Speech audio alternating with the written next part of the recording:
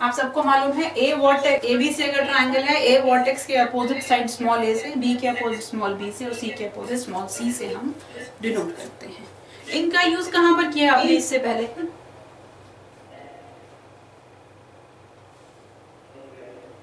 किसी और क्लास में आपने ये एबीसी को यूज करके कोई फॉर्मूला पढ़ा है अभी तक? हीरोन्स फॉर्मूला हमने यूज किया है इसको हीरोन्स फॉर्मूला में, जो कि यूज होता है to calculate area of the triangle. Formula क्या था एरिया ऑफ ट्रायंगल निकालने के लिए? S minus A. What is S here? Semi perimeter I can say S is a plus B plus सी। ये पेरीमीटर है ट्राइंगल का, सम of sides divided by 2, that is your S. ठीक है जी। अब इस एस को ए बी सी इन सबको use करके हम क्या करेंगे, ये जो एंगल्स हैं इनके साइन कॉस टैन और साइड्स में रिलेशन पढ़ेंगे। अभी तक आपने जब भी ट्रिग्नोमेट्री की बात की तो राइट एंगल ट्राइंगल की बात की। राइट एंगल ट्राइंगल में हमने एंगल्स के साइन कॉस को परपेंडिकुलर बेस हाइपोटेन्यूज के साथ रिलेट किया।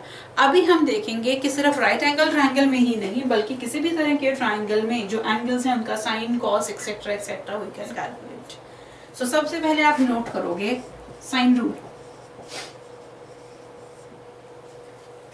What it says, sine rule says a upon sin a is equal to b upon sin b is equal to c upon sin c. a upon sin a is equal to b upon sin b is equal to c upon sin c और इसके साथ ही write it as equal to 2r। In terms में तो I think कोई दिक्कत नहीं। a side capital A angle. So in a triangle, any triangle it is, whether it is a right angle triangle or a scalene triangle or an equilateral triangle, किसी भी तरह का triangle हो, sides और angles में ये condition हमेशा true रहेगी and this is called sine rule. What is this R stands for? Capital R जहां पर भी आएगा ये refer करेगा circumradius को। सर्कम रेडियस क्या होता है बोला?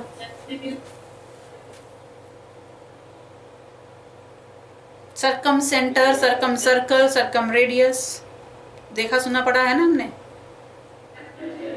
हाँ जी, बता दीजिए जरा सर्कम रेडियस क्या होता है?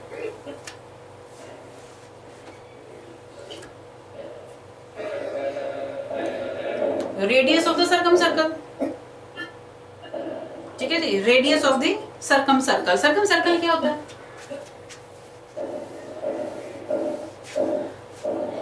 ये मेरे पास ट्राइंगल है and I have a circle which is passing through all 3 vertices of the triangle. A circle passing through all 3 vertices of the triangle is called circumcircle. And its radius, if this is the center, say O, then this denotes capital R, circumradius. ठीक है जी। Circum centre को एक और तरीके से भी define किया करते थे, कोई डेफिनेशन पढ़ी थी 10th क्लास में? What is circum centre? Point of intersection of medians. तो फिर सेंट्रोइड क्या होता था बेटा?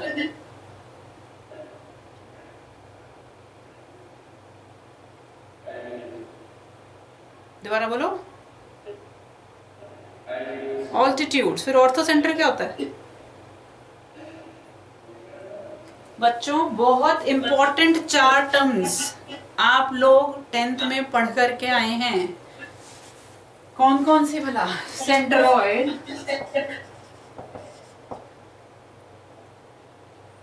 Ortho centre, in centre and circum centre. पढ़ी हैं चारों चीजें कि नहीं पढ़ी? अगर नहीं पढ़ी और नहीं याद है तो ध्यान से सुन लो, बहुत बार इन चारों को हम रेफर करने वाले हैं।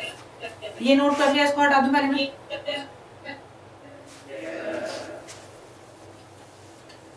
सेंटरॉइड क्या होता है? सेंटरॉइड is the point of concurrency of medians of a triangle। जिस पॉइंट पर ट्रायंगल के मीडियंस मीट करते हैं उसको बोलते हैं सेंटरॉइड। मीडियन क्या होता है बोला?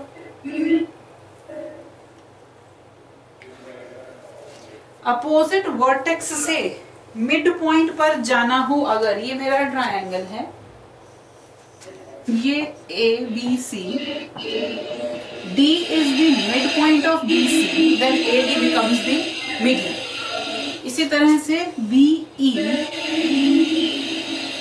और सी एफ, ये इसके बराबर है, ये इसके और ये इसके बराबर है। सो जिस पॉइंट पर मीडियंस मीट करते हैं that point is called सेंटरॉइड of the triangle.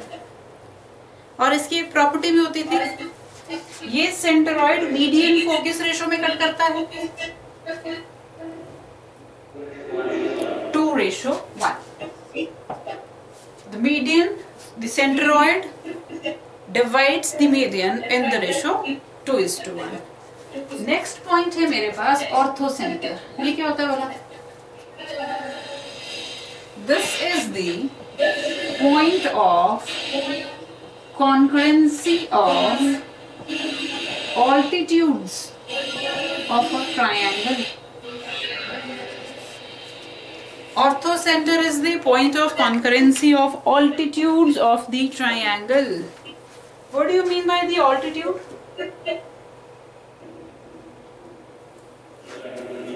Perpendicular from the opposite vertex।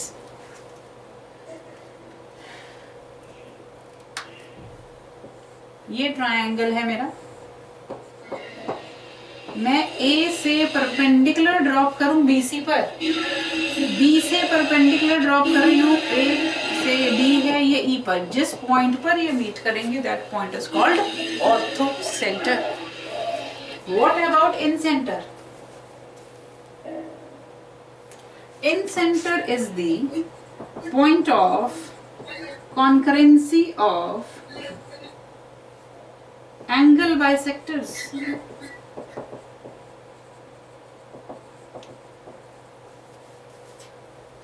Jin point पर एंगल बाइसेक्टर्स मीट करते हैं, एंगल बाइसेक्टर मींस ये आपके पास ट्रायंगल है, इस एंगल का बाइसेक्टर और इस एंगल का बाइसेक्टर जिस पॉइंट पर मीट करेगा दैट इज इन सेंटर।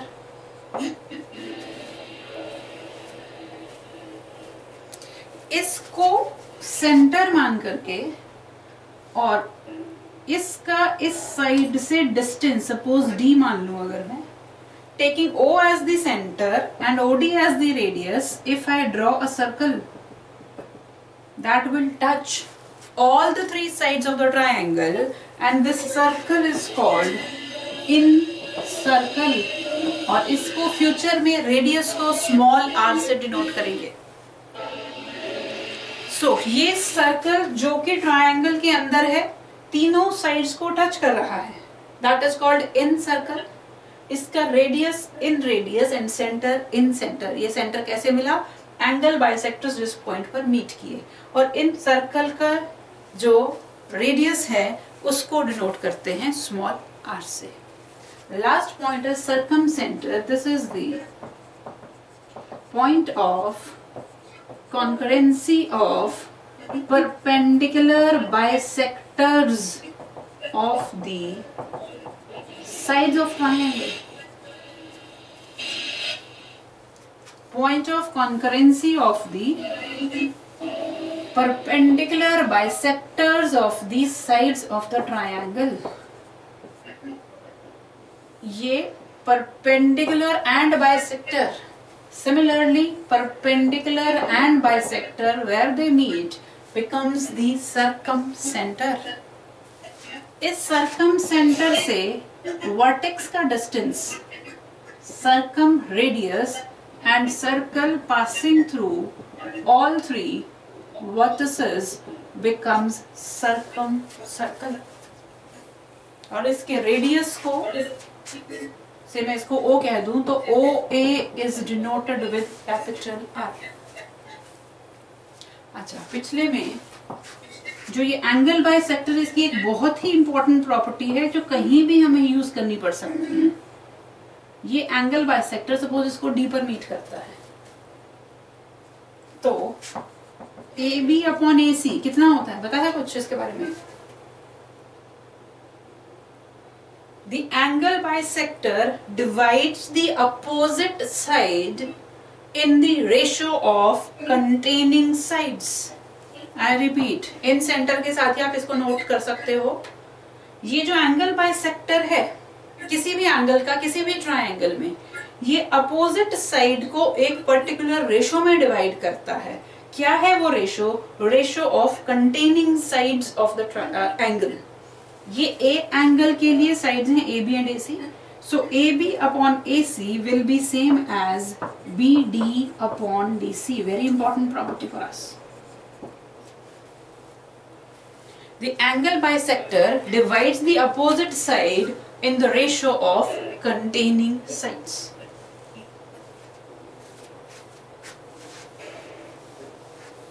अच्छा, अब इस बात में हम आ ही गए हैं तो जरा एक बात और डिस्कस कर लेते हैं जल्दी से।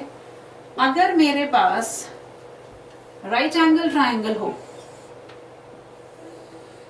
ABC and I ask you, suppose मेरे पास ये पॉइंट है 0 0, ये है 1 0, ये है 0 1। I ask you to calculate its orthocenter. Can you calculate? मुझे इस ट्रायंगल ABC का, जो कि राइट एंगल्ड ट्रायंगल है, ऑर्थोसेंटर चाहिए। Can you tell me? बोलो।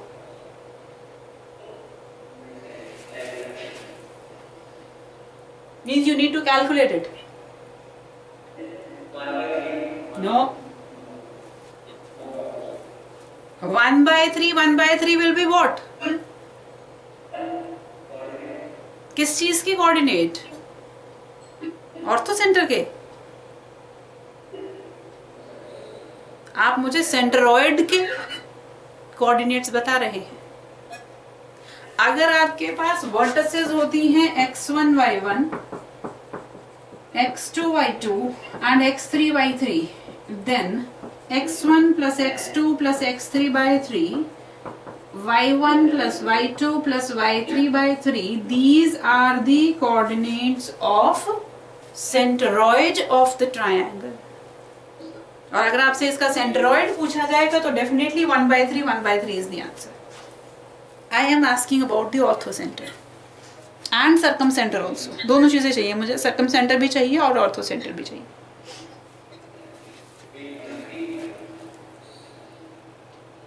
दोबारा बोलो। B point right angle triangle में जिस वर्टेक्स पर राइट एंगल बनेगा, दैट इटसेल्फ इज ऑर्थोसेंटर। डेफिनेशन क्या थी ऑर्थोसेंटर की? जहां पर ऑल्टीट्यूड्स मीट करते हैं। मैं C वर्टेक्स से चलूं तो क्या ये ऑल्टीट्यूड है? और A से चलूं तो ये ऑल्टीट्यूड। सो जिस पॉइंट पर 90 डिग्री एंगल बनेगा, वो वर्टिसेस कुछ भी हो, that vertex itself will be your ऑर्थोसेंटर in case of right angle triangle. So remember these points, very helpful while doing MCQs. तो इस right angle triangle जिसकी अभी हम बात कर रहे थे, उसका सेंट्रोइड हो गया है 1/3 उसका ऑर्थो सेंटर है 0 0। इसका सर्कम सेंटर भी बता दो फटाफट से।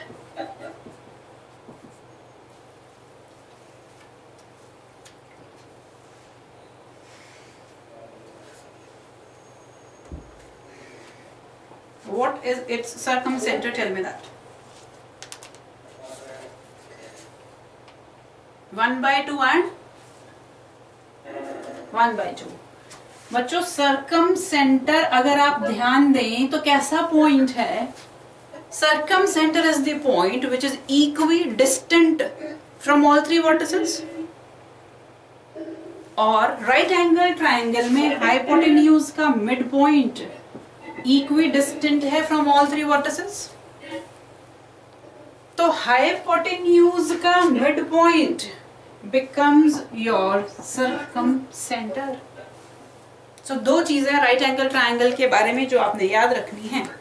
First is the ऑर्थोसेंटर is the point और ऑर्थोसेंटर is the vertex at which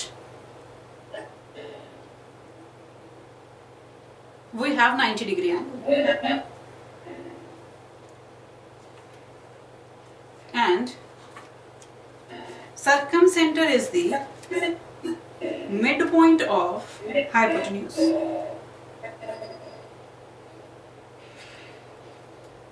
ठीक है जी. अब राइट एंगल ट्रायंगल में क्या क्या रिलेशन होता है हमारे पास? इन सभी में ऑर्थोसेंटर, सर्कमसेंटर, सेंटरॉइड और इसमें ये अब आपने मुझे बताना है.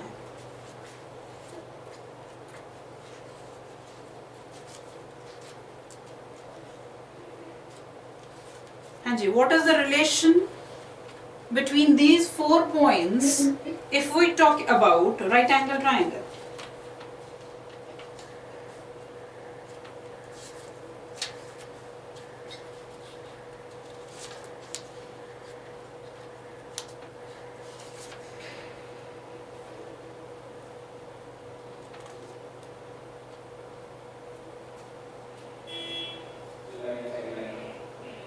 All 4 inner.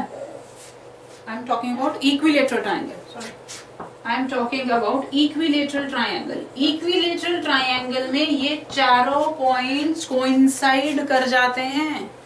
जो सेंटरॉइड है वही ऑर्थोसेंटर है, वही इन सेंटर है, वही सर्कमसेंटर है. क्योंकि जो ऑल्टीट्यूड है वही मीडियन है, वही एंगल बाइसेक्टर है, वही साइड्स का बाइसेक्टर है. ठीक है जी. चारों के चारों points in case of equilateral triangle coincide करते हैं. अब एक होमवर्क है तुम्हारे लिए,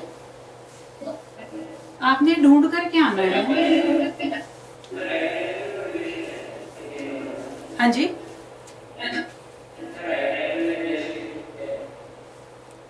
राइट एंगल में रिलेशन कोई नहीं, मैं गलती से बोल गया. राइट एंगल में तो जो आपको चीजें बताई कि जिस वर्टेक्स पे राइट एंगल बनेगा वो ऑर्थोसेंटर होगा, जो मिड पॉइंट ऑफ हाइपोटेन्यूज होगा वो सर्कमसेंटर होगा, और सेंटरॉइड तो आप निकाल ही सकते हो x1 + x2 + x3/3 करके. ठीक है जी. राइट एंगल में और कोई रिलेशन नहीं है. इक्विलैटरल ट्रायंगल में चारों बराबर होते हैं. अब जरा इन सेंटर कैसे कैलकुलेट होता है उसके बारे में बता सकते हो? ये चीजें हमें यूज करनी पड़ती हैं, इसीलिए इनकी बात आई तो मैं थोड़ा डिटेल में बात कर ही लें. अगर आपको वर्टिसेस मालूम है,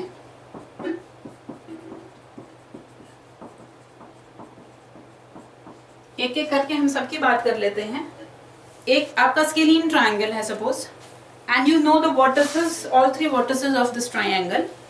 हाउ टू कैलकुलेट सेंटरॉइड ये हमने देख लिया. कैसे निकलता है सेंटरॉइड? x1 + x2 + x3/3, y1 + y2 + y3/3. अगर अब आपको इसका ऑर्थोसेंटर निकालना है, अब ये कोई पर्टिकुलर ट्रायंगल नहीं है, एनी ट्रायंगल. स्ट्रेट लाइंस पढ़ी थी आपने? अच्छा, अभी तो स्ट्रेट लाइन पढ़ी नहीं होगी ना, छोड़ दो फिर. अभी ऑर्थोसेंटर नहीं निकाल सकते और सर्कमसेंटर भी फॉर द टाइम बीइंग अभी आप नहीं निकाल पाओगे, स्ट्रेट लाइन नहीं पढ़ी है. इन सेंटर के लिए हमारे पास सीधे सीधे फॉर्मूला है, वो नोट कर लो.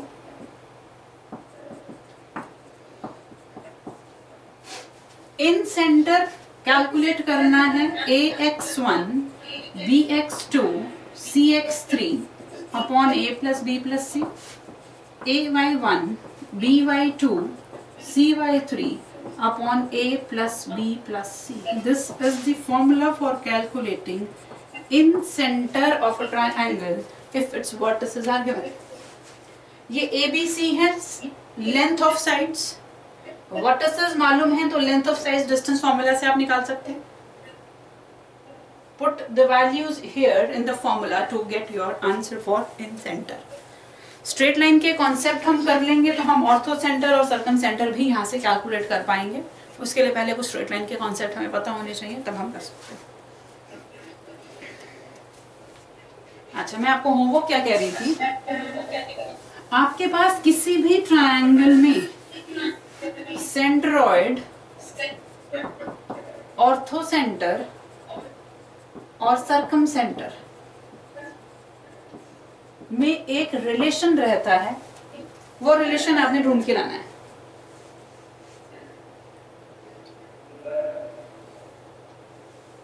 क्या कहा है मैंने, कोई भी ट्रायंगल हो, any triangle, may be that is a scalene triangle और इक्विलेटरल और आइसोसेलेस और right angle triangle, there is a relation that exists between centroid, orthocenter and circumcenter. You are supposed to find that out and we'll discuss it in the next class.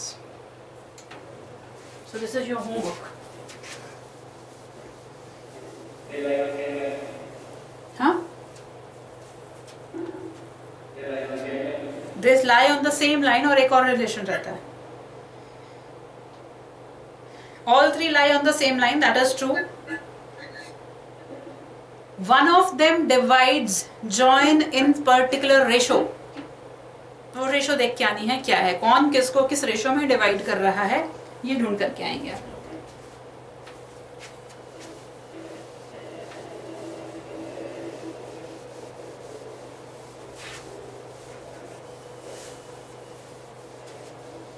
हाँ जी, तो हम पढ़ रहे थे properties of triangle.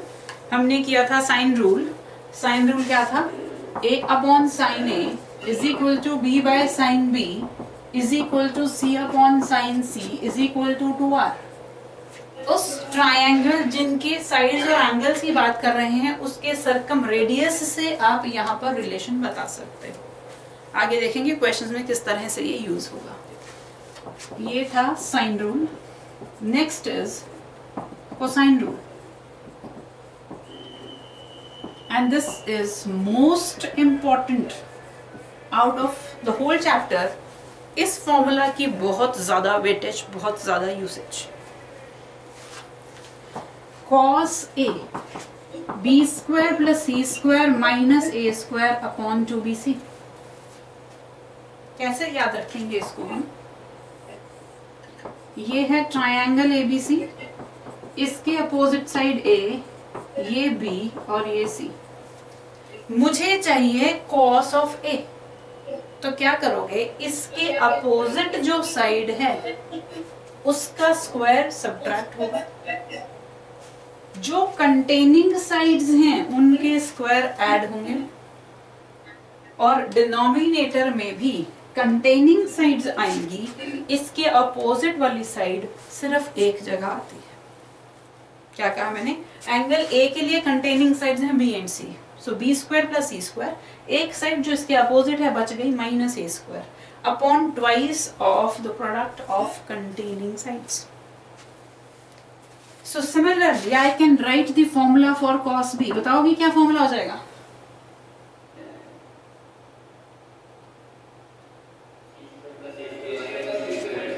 c square plus a square minus b square upon 2ac.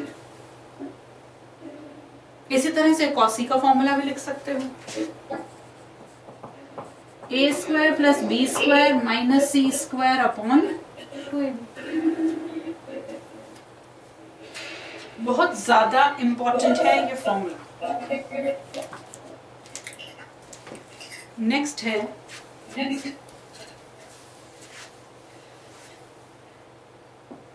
Projection formula.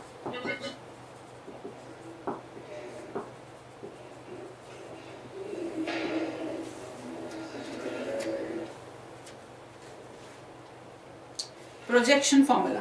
It says A is equal to B cos C plus C cos B. This is length of side A, length of side B and C, और यहाँ angle B और C. मतलब जो side निकाल रहे हो उसका angle यहाँ पर इन्वॉल्व नहीं फॉर्मूला में. और क्या हो रहा है, जो साइड ले रहे हो उससे दूसरे वाला angle.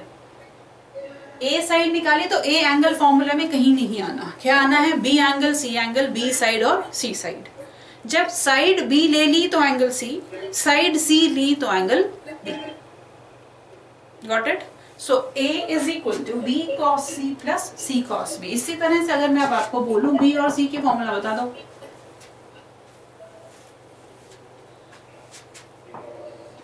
A cos C, C cos A, क्योंकि B एंगल इधर अब इन्वॉल्व भी नहीं होना है. A और C होने हैं और उनकी साइड्स उनसे अपोजिट वाले एंगल्स के साथ आनी है. C के लिए क्या बन जाएगा, A cos B, B cos A.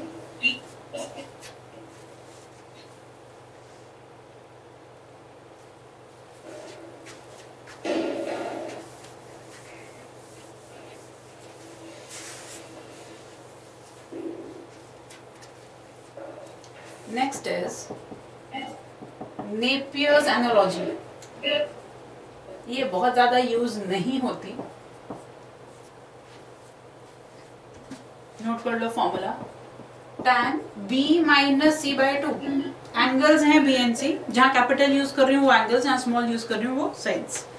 This is b minus C upon b plus C cot a by two.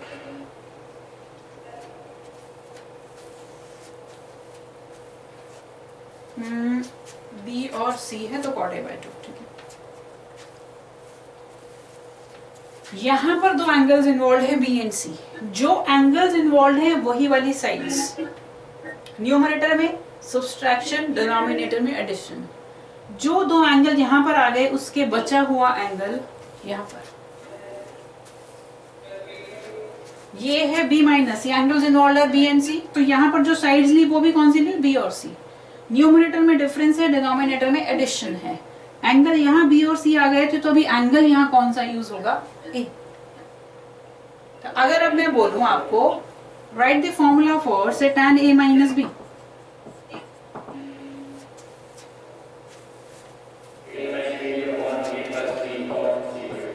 cot c by two. तो इनमें एक फॉर्मूला याद कर लो, उसका पैटर्न याद कर लो तो बाकी के ऑटोमेटिकली हो जाएंगे. फिर उसमें आपको कुछ ज्यादा नहीं करने की जरूरत है. नेक्स्ट है हमारे पास, हाँ जी,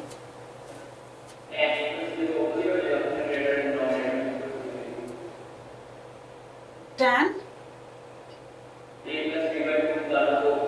ना वो फॉर्मूला नहीं है. रिलेशन सिर्फ डिफरेंस ऑफ एंगल्स के लिए है. नेपियर एनालॉजी एडिशन के लिए नहीं है. साइंस वही रहेंगे. यहाँ डिफरेंस है तो डिफरेंस ओनली. सम के लिए कोई फॉर्मूला नहीं है सच मेरे पास. Next and again very important formulas, very commonly used, half angle formulas.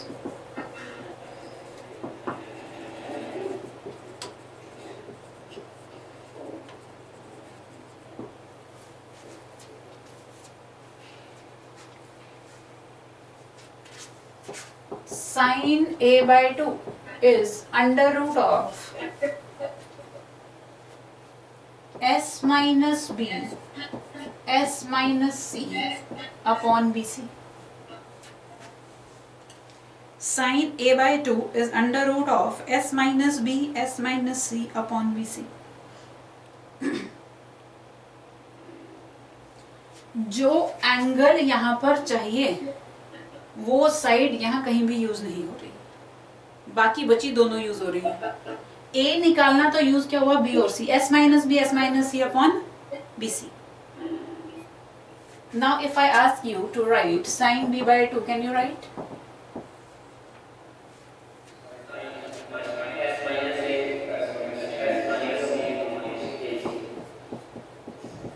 और एस क्या है ये हम पहले डिस्कस कर चुके हैं. S is the semi perimeter. इसी तरह से साइन सी बाई 2 भी लिख सकते हो तो उसको लिख लेना. अभी हम एक आगे चल रहे हैं, that is cos A by 2. cos a by 2 का जो फॉर्मूला है that is s minus a upon B C, s into S minus A divide by B C. यहां पर जो एंगल चाहिए वो साइड न्यूमरेटर में आएगी, डिनोमिनेटर में बाकी की बची हुई दोनों sides. So similarly cos b by 2 will become s minus b upon क्या हो जाएगा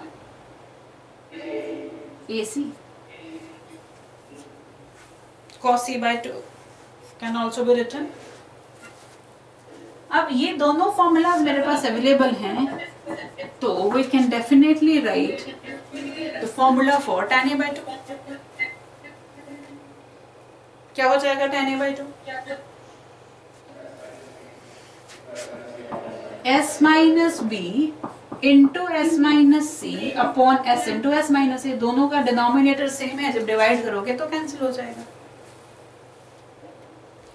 s minus B into S minus C upon S into S minus A. This is the formula for tan a by 2।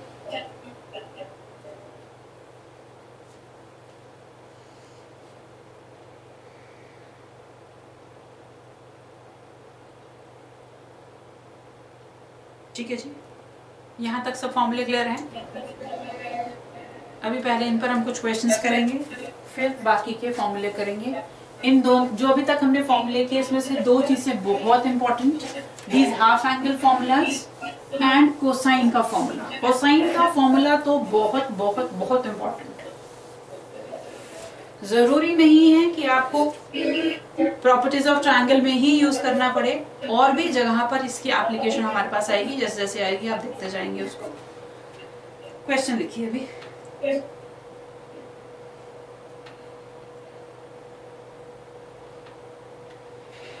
K is the perimeter of triangle ABC। K is the perimeter of the triangle ABC. Then what is the value of B cos square C by 2 plus C cos square B by 2?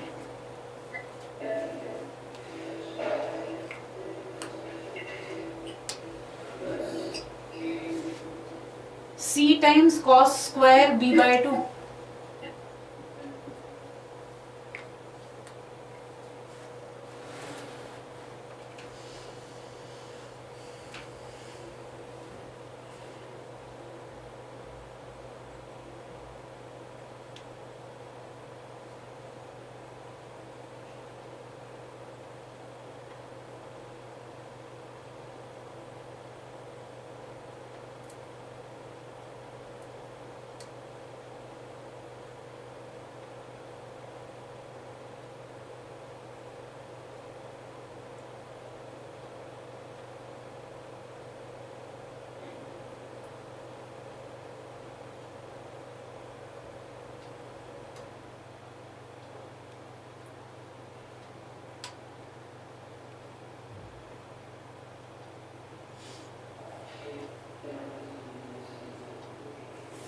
Options दे दूं?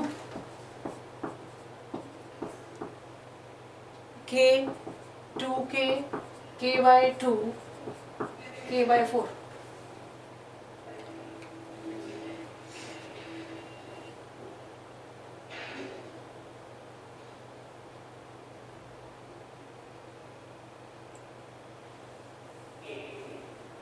K no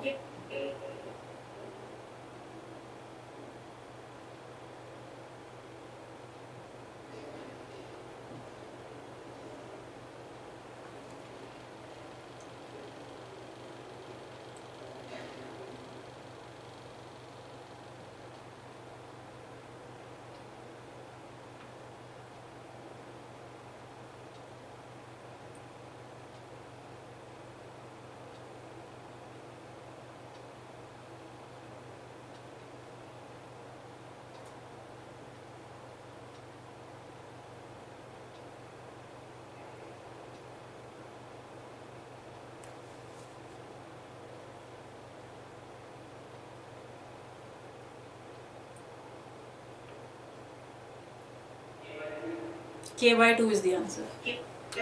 This is the answer.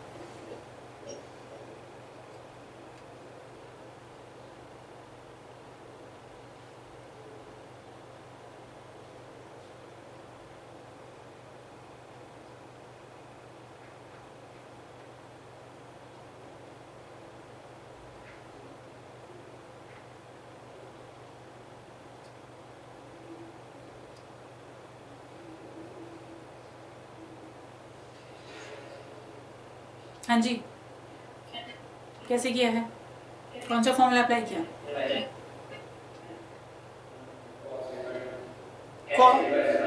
cos c/2 का formula और cos v/2 का formula आपने apply किया इसमें. Under root क्या formula था cos c/2 का?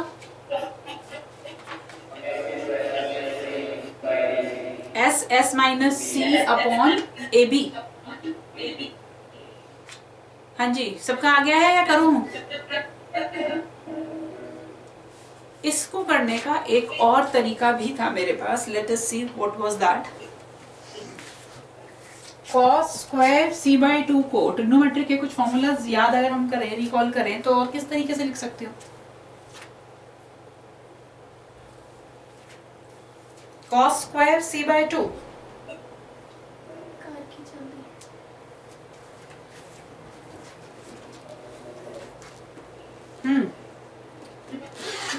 cos 2a वाले फॉर्मूला से रिलेट करके कैसे लिखोगे इसको? 1 प्लस cos c/2.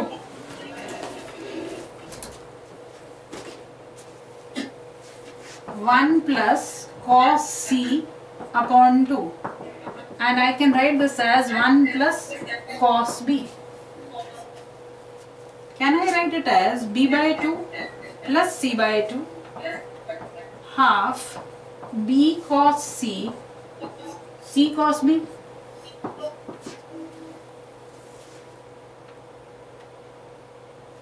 और ये फॉर्मूला क्या है?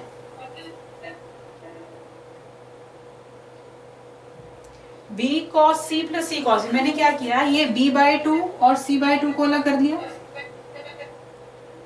हाफ को अलग किया, ये b cos c और यहां से c cos b. किसका फॉर्मूला था बच्चों? ये a प्रोजेक्शन फॉर्मूला से this whole thing stands for a. So b/2 plus c/2 plus a/2, a plus b plus a/2, perimeter दिया है k, so answer becomes k/2. This is another way of solving it. बाकी cos c/2 का formula लगा लो, that is also perfectly okay. तो दोनों तरीके से आप क्वेश्चन को अटेम्प्ट कर सकते हो. कौन सा? ये बेटे हमने फॉर्मूले पढ़े थे. cos 2a का फॉर्मूला आपको बताया था 1 plus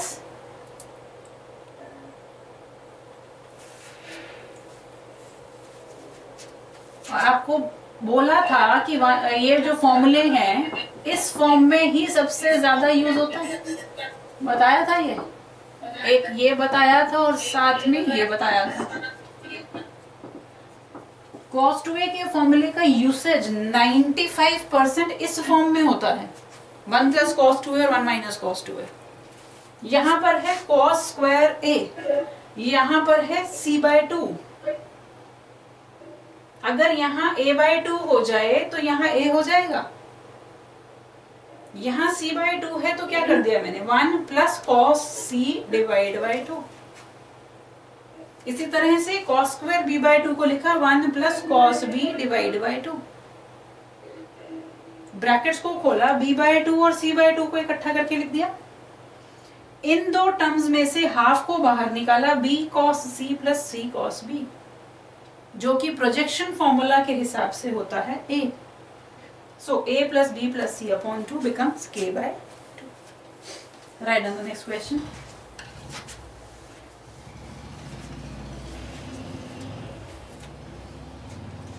If in a triangle ABC,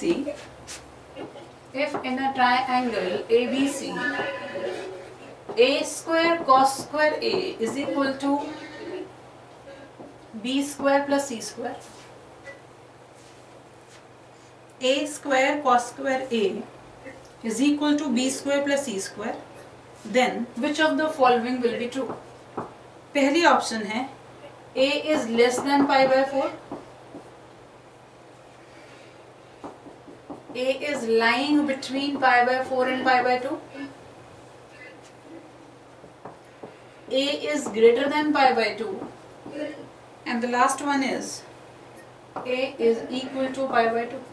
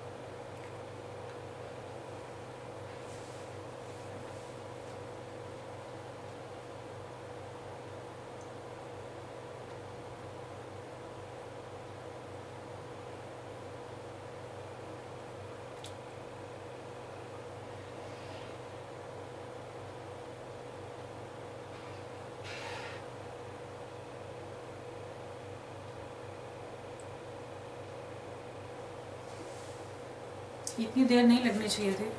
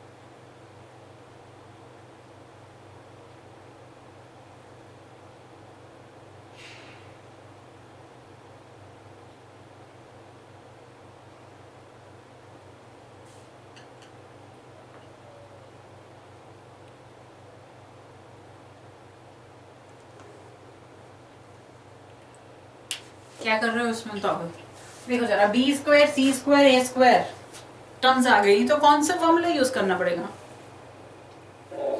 cos A, B square plus C square minus A square upon 2bc। B square plus C square क्या दिया है? ए स्क्वायर कॉस स्क्वायर ए, तो ऐसे लिख दो उसको। बी स्क्वायर प्लस सी स्क्वायर को लिख दिया ए स्क्वायर कॉस स्क्वायर ए, न्यूमरेटर में से ए स्क्वायर को बाहर लिया, कॉस स्क्वायर ए -1/2bc। अब जरा हम ध्यान से देखें, ये टर्म हमेशा पॉजिटिव स्क्वायर हो रहा है, लेंथ ऑफ साइड्स हैं तो पॉजिटिव मतलब डिनोमिनेटर में पॉजिटिव है। What about this term cos square ए -1, ये पॉजिटिव होगी नेगेटिव होगी? सो कैन आई से the expression for cos a is less than 0, क्योंकि cos a की वैल्यू 1 से एक्सीड तो कभी कर ही नहीं सकती, 1 से छोटी होगी, 1 के बराबर होने के लिए π/2 होगा, और π/2 होगा तो ये रिलेशन ट्रू नहीं हो सकता। इसका मतलब ये क्वांटिटी कैसे रहने वाली है? 0 से छोटी। अब अगर कॉस ऑफ एंगल नेगेटिव है तो इनमें से कौन सी सिचुएशन जस्टिफाई हो रही है? Greater than π/2।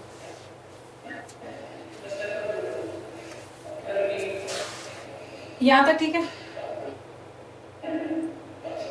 B square plus सी स्क्वायर को लिख दिया, ए स्क्वायर कॉस स्क्वायर ए गिवन था, उसमें से ए स्क्वायर को बाहर निकाल दिया, कॉस स्क्वायर ए -1/2bc। ये हमेशा पॉजिटिव है क्योंकि स्क्वायर कर रहे हो, बी और सी साइड्स की लेंथ है, पॉजिटिव ही रहेंगी, नेगेटिव हो नहीं सकती।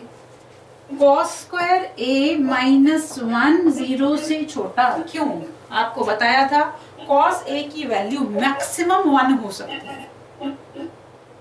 अगर ये वैल्यू मैक्सिमम 1 होगी, उससे कम होने पर ये टोटल क्वांटिटी हमेशा नेगेटिव आएगी। आएगी कि नहीं आएगी? नेगेटिव आई। ये एक्सप्रेशन किसके लिए है? कॉस ए के लिए। तो मैंने कह दिया कॉस ए 0 से छोटा कब होता है? जब ऑब्ट्यूज एंगल सेकंड क्वाड्रेंट में एंगल आता है या तो फिर थर्ड क्वाड्रेंट में एंगल आता है। तो इन चारों में से जो ऑप्शन मुझे सेटिस्फाई होती दिखती है, that is a is greater than π/2। Write down the next formula, next question. Two sides of a triangle are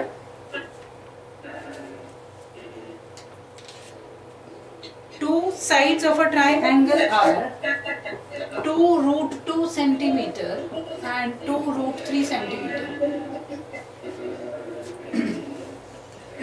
हाँ जी, कोई कंफ्यूजन है? Aditya and Pradeep, you have some confusion?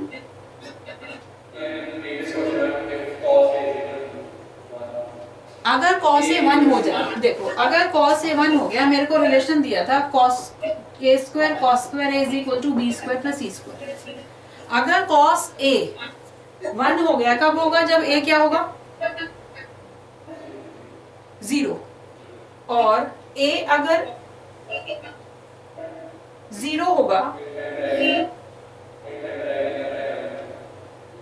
then in that case a will become π/2.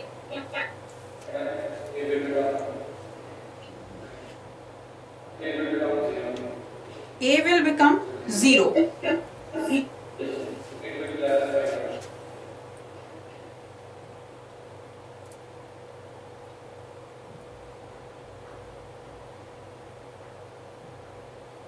पर मुझे एक बात बताओ, क्या किसी ट्रायंगल में एक एंगल 0 हो सकता है?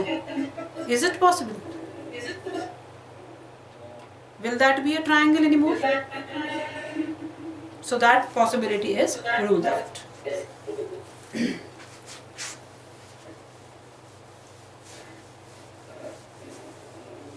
हाँ जी, क्वेश्चन था हमारे पास, दो sides of a triangle are 2√2 and 2√3. Two sides of the triangle are 2√2 centimeter and 2√3 centimeter, and angle opposite to the shorter side, angle opposite to the shorter side of the two, shorter side of the two is π/4. माने इन दोनों में से जो छोटी side है उसके opposite angle π/4 है। You have to find the largest possible length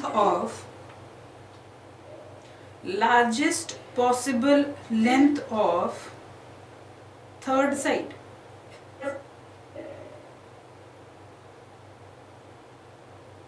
find the largest possible length of third side. Options given to you are root 2 within bracket root 3 plus 1, root 6 plus root 2, root 6 minus root 2, root 2 into root 3 minus 1.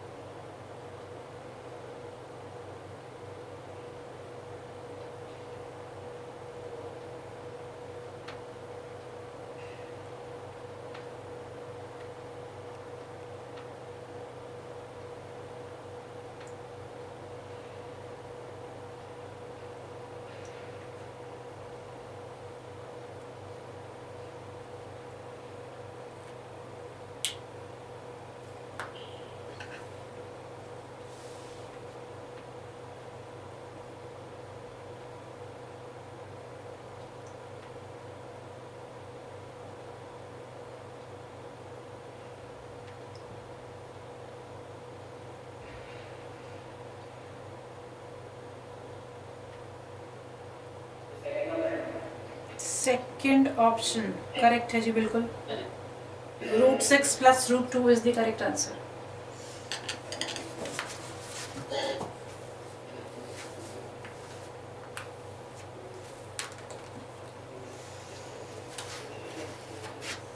देखिए जी, आपको दी हैं दो sides of the triangle as 2 root 2 and 2 root 3। दोनों में से छोटी कौन सी है, 2 रूट 2 या 2 रूट 3? 2 रूट 2। इसके अपोजिट जो एंगल है that is given to be pi by 4। और जो तीसरी साइड है इसका पूछा गया है इसकी लार्जेस्ट पॉसिबल लेंथ क्या हो सकती है। If I take it as x, which formula will be used? cos pi by 4 cos c क्या बताया था, कंटेनिंग साइड्स का स्क्वायर और अपोजिट साइड का स्क्वायर सब्ट्रैक्ट अपॉन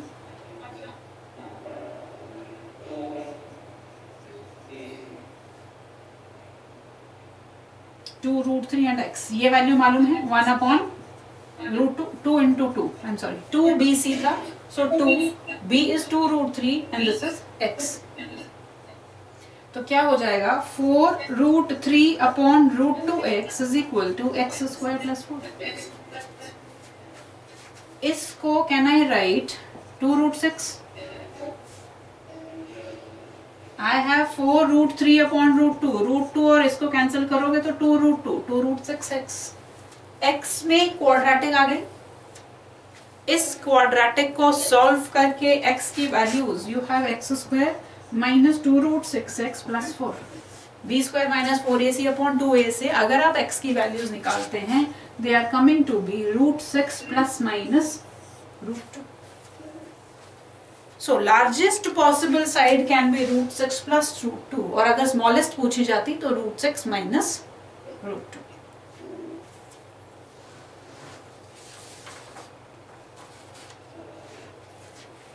नेक्स्ट लिखो, इन a triangle ABC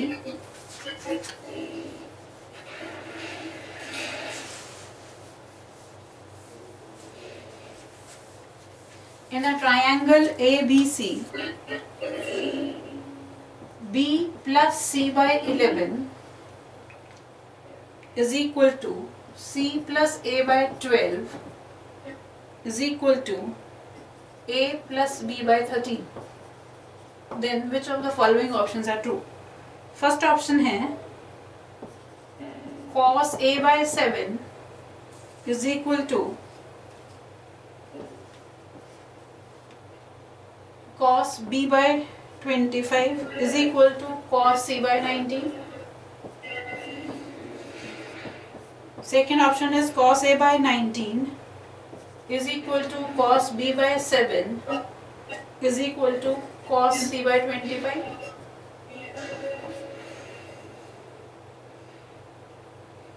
Cos A by 7 is equal to cos B by 19 is equal to cos C by 25, and last is none of these.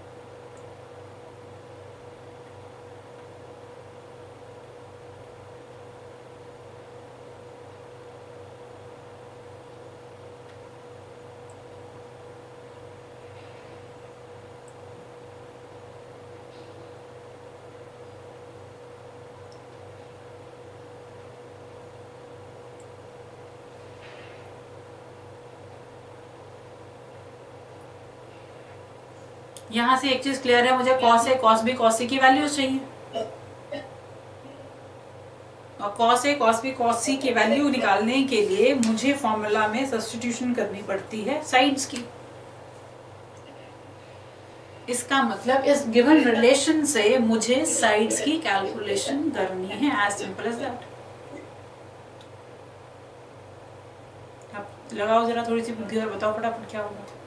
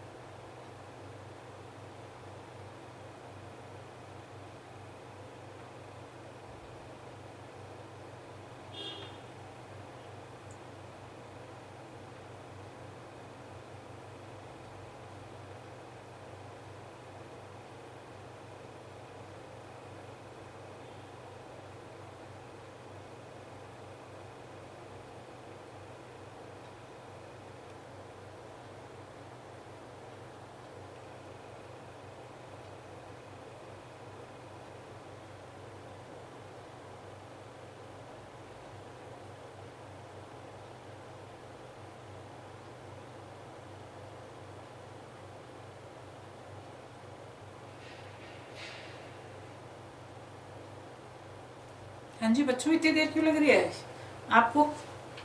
Basic समझा दी मैंने बात। यहाँ से आपको cos A, cos B, cos C की values मिलेंगी तो इनमें से कोई ना कोई ऑप्शन आप जस्टिफाई करवा पाओगे। अब cos A अगर मैं फॉर्मूला देखूं, क्या फॉर्मूला रहता है? b स्क्वायर प्लस सी स्क्वायर माइनस ए स्क्वायर अपॉन 2bc। मतलब मुझे साइड्स की लेंथ चाहिए, इस रिलेशन में से साइड लेंथ निकालनी है। Let me take this as k। मेरे पास आ जाएगा b plus c as 11k, c plus a as 12k and a plus b as 13k। और एक बात बताओ जरा, can I right 2 times a plus b plus c upon 36 is equal to k?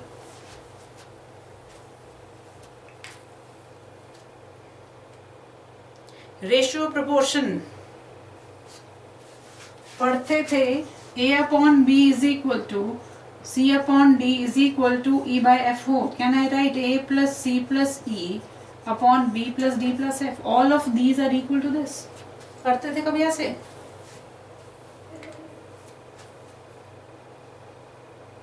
पढ़ते थे कि नहीं? नहीं नहीं मालूम तो बड़ा इंपॉर्टेंट, बहुत यूजफुल रिजल्ट है हमारे पास। अगर आपको गिवन है a upon b is equal to c by d is equal to e by f, each ratio will be equal to sum of antecedent upon sum of consequence। Okay, करके देख लो चाहे, वहां से समझ में आ जाएगी। रेशो से 1/2 ले ली, 2/4 ले लिया, रेशो मतलब कंडीशन जस्टिफाई करवाएं और उसके बाद आप वेरीफाई कर सकते हो अपने रिजल्ट को।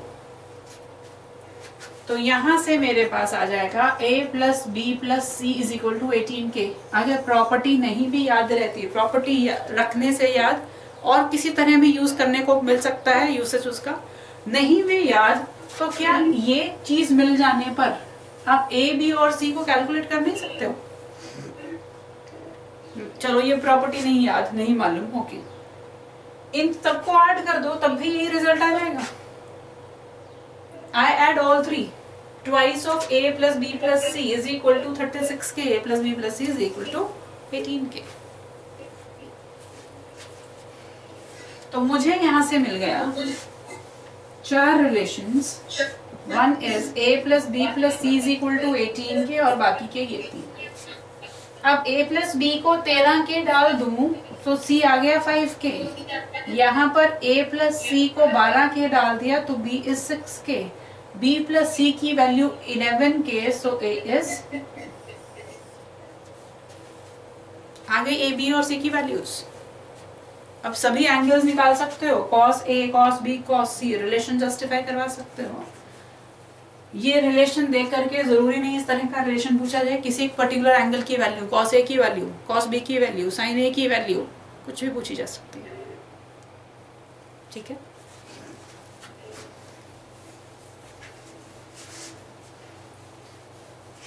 आदित्य आप उसमें पूछ रहे थे, हमारे पास रिलेशन था, मैं तब से इसके बारे में घूम रही है बात। हमारे पास था tan a minus B by 2, क्या था? a minus B, a plus B cot c by 2। इस cot c बाई 2 को क्या मैं tan a plus B by 2 लिख सकती हूँ?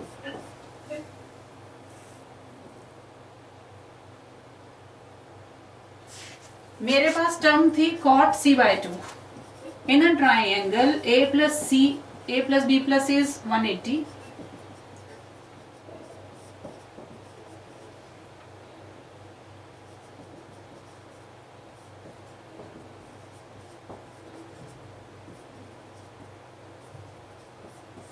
So cot c by 2 is same as tan a plus b by 2।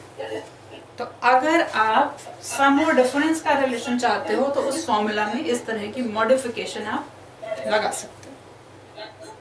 Napier analogy में यहाँ पर c की बजाय a प्लस b बाई 2 आपके पास आ जाएगा, सो प्लस माइनस दोनों के साथ आपको रिलेशन मिल सकता है।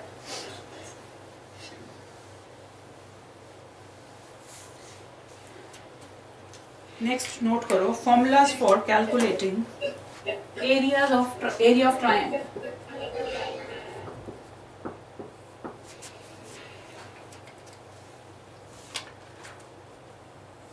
एक फॉर्मूला जो आप ऑलरेडी पढ़ चुके हो, अभी भी हम डिस्कस करके हटे थे क्लास शुरू होने पर, Heron's formula. Second formula is half BC sin A. Very important formula.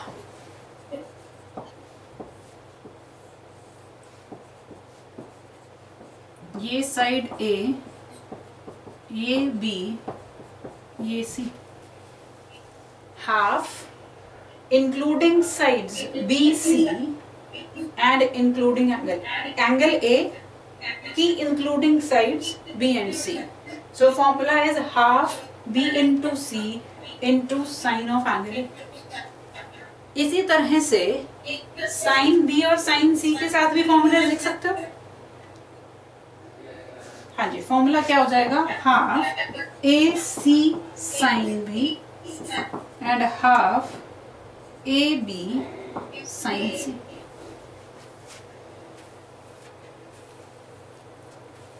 ये फॉर्मूला बहुत इंपॉर्टेंट है हमारे पास. Another formula for calculating the area is ABC upon 4R, where AB and C are the sides की length and capital R किसके लिए बोला था मैंने यूज होता है? circumradius. Still another formula is R into S, where small r is in radius and S is of course semi-perimeter.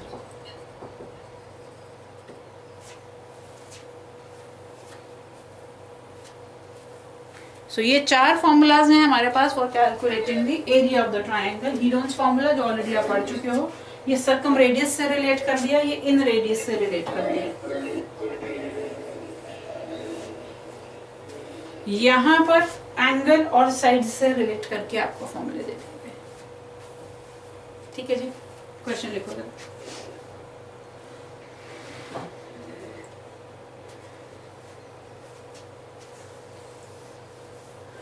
Question is, in a triangle ABC,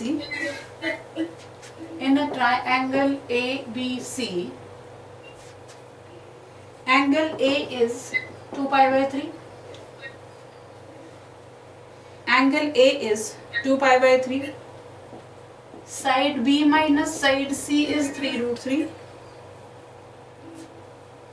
And area of triangle is 9 root 3 by 2 centimeter square. 9 root 3 upon 2 centimeter square. You have to calculate length of side A.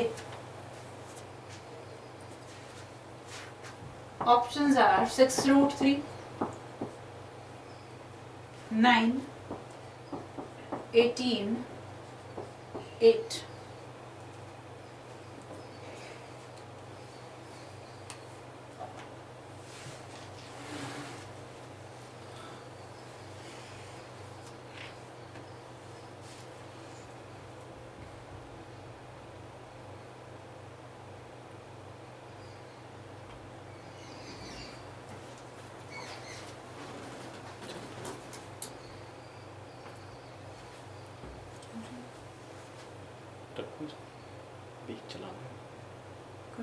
Question